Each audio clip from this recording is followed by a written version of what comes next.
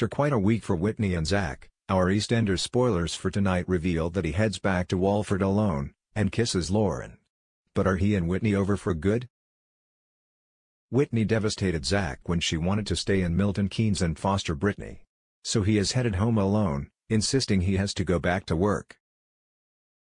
With their future uncertain, will his mistake with Lauren cost Zack everything?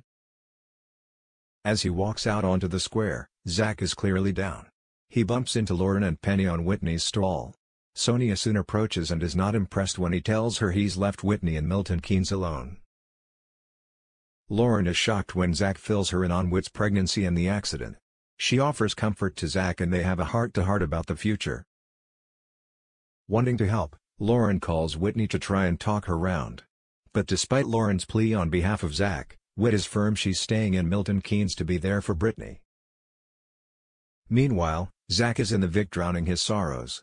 Lauren finds him and wants to help sober him up. She offers to get him some food. But when she gives him advice on the Whitney situation, he misreads the signs and kisses her. Will she respond? And what does this mean for his future with Whitney?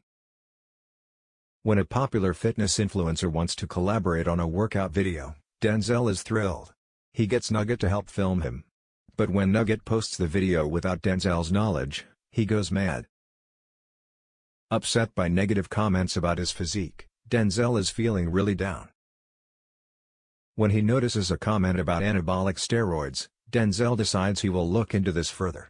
But as he goes down a dangerous path, can anyone help him see sense? Wanting to cheer George up ahead of Eddie's trial, Gina decides to book a family holiday on her credit card. She organizes flights for them all to Jamaica to learn more about their family history. However, George still hasn't told the girls about their true heritage and isn't impressed. His outburst stuns Gina, but will he explain what it's really all about?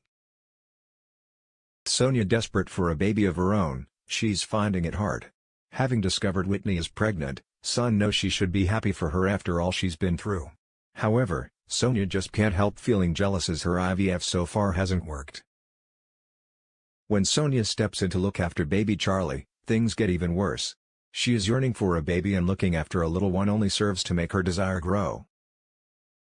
Can Rice find a way to support Sonia and help her get through this? And will she ever manage to get pregnant?